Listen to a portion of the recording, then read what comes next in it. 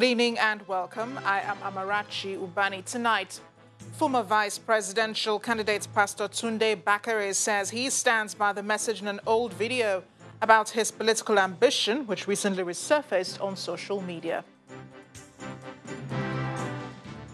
Men of the Department of State Services arrest journalist, activist and editorial board member of Premium Times, Chido Onoma, in Abuja on his return from Spain. 80-year-old mother of former Super Eagles coach Samson Siasia regains freedom after 2 months in a kidnapper's den. And the Conservative People's Party, led by former Austrian Chancellor Sebastian Kurz, has won the country's parliamentary elections.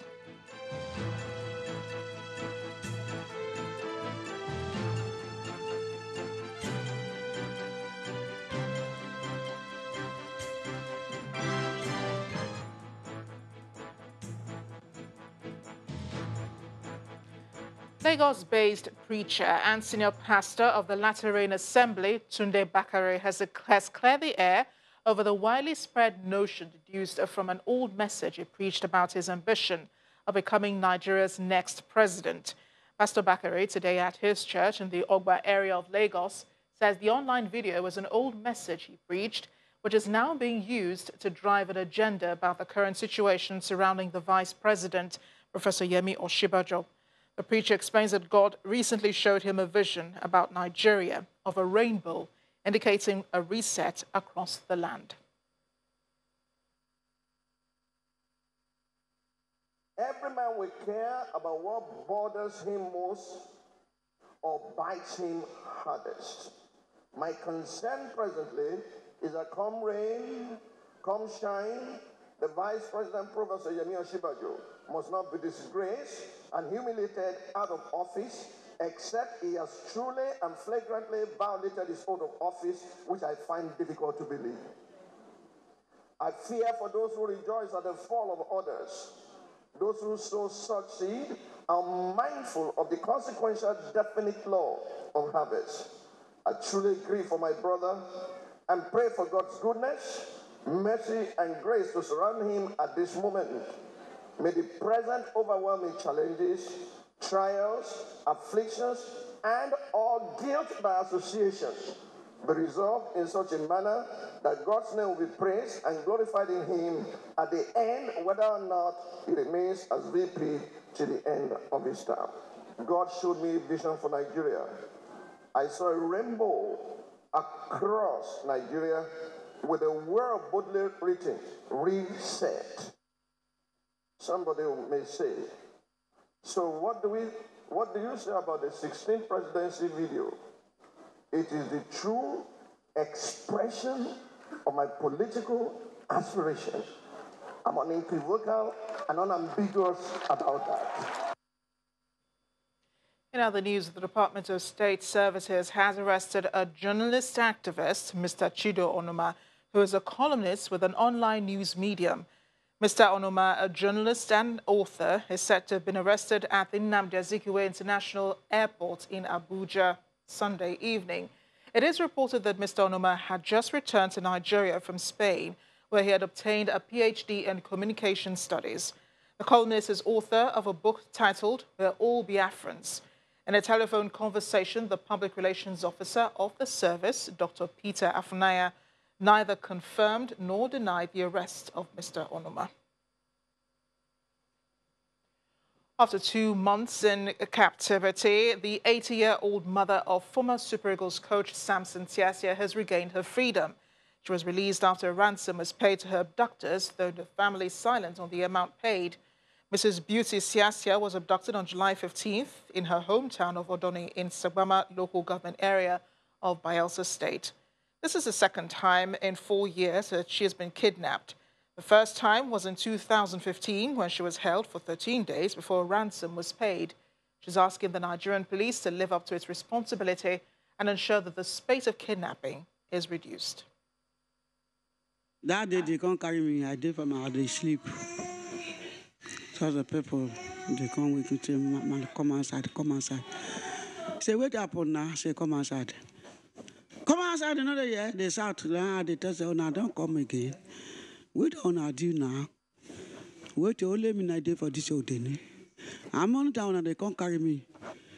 Say, shut up your mouth to say, come outside. Come on, spoil this door, them. They enter. Now they go drum, come outside.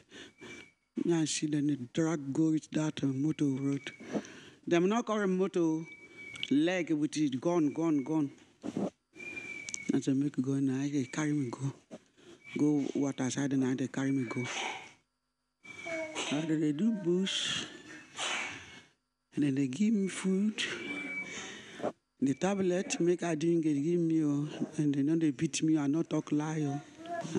Yesterday afternoon, and they carry me. I don't know the place, far place.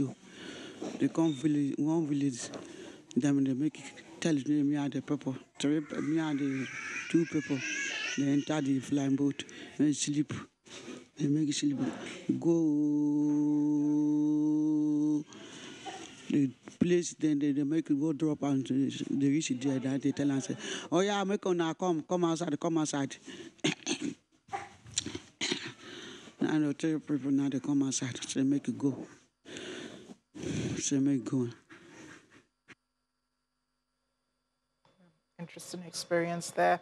19 pregnant girls, underage children, and a day-old baby have been rescued from a makeshift detention camp in the Ikotun area of Lagos. The victims, some of whom are between the ages of 13 and 28, were allegedly lured to Lagos with the promise of jobs. A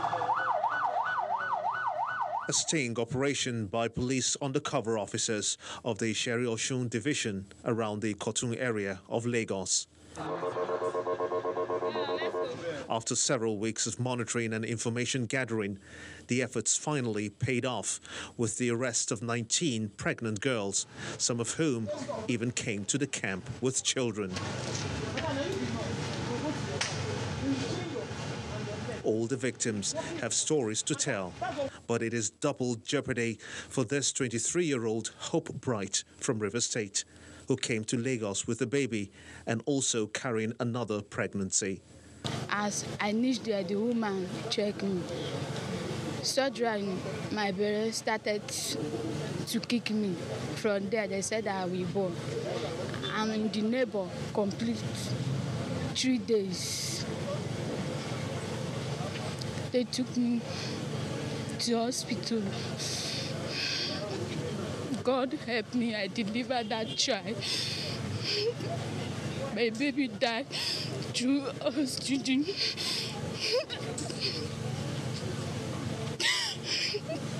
Where is the baby you came with? They collect the baby from me. I do not see that child again. Also in custody are the caregivers, the nurse to the syndicate, and 3 hotel operators where the leader of the gang frequently lodged those ready for delivery. When the man and one of his friends brought the lady, Olushi by name, so I told the man that, I told the smart hotel that I'm scared. I don't know these people before, moreover, they are pregnant. He said I should not be scared. If there's anything, I should come and call him. At the spot, Madam searched on my hotel. They discovered 4 women with pregnancy and 1 baby. These 2-bedroom apartments on number 14 at Disaido off Ayonwale Street in Ikotun is the camp. This is where they are going to as exercise. So this they are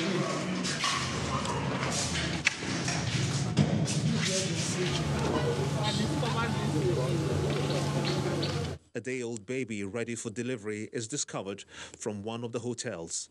The mastermind of the alleged baby factory, simply called Madam Oluchi, is currently at large. My auntie in our Bible tell me I should go to Port Harcourt. He get one woman that can buy the baby. If I deliver the baby, she will buy it and give me money. We are innocent. We don't know anything about the woman. Some of them will only tell you about work. When you came to the place, they will seize your phone. You will know, have means of communication again.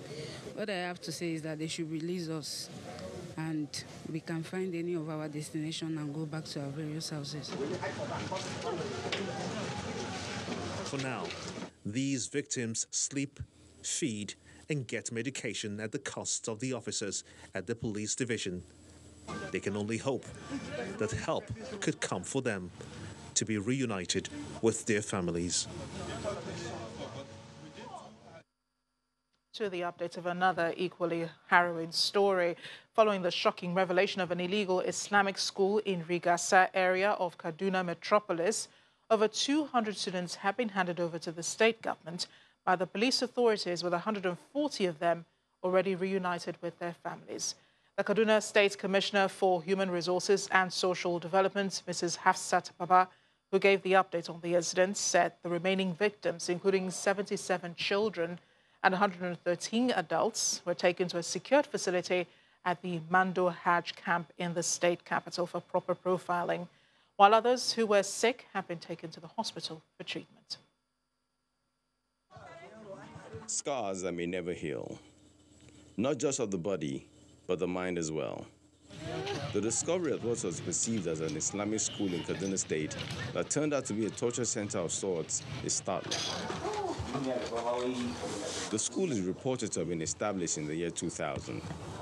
It is disturbing that people can be kept well hidden for such a long time while being exposed to various inhuman treatments. Many discipline of beating. A person will not do something that's supposed to get him beaten, but getting maltreated or beating always. He's having his own orientation that he's trying to put in us. Because even as we were there, he was telling us not to be moving with slippers.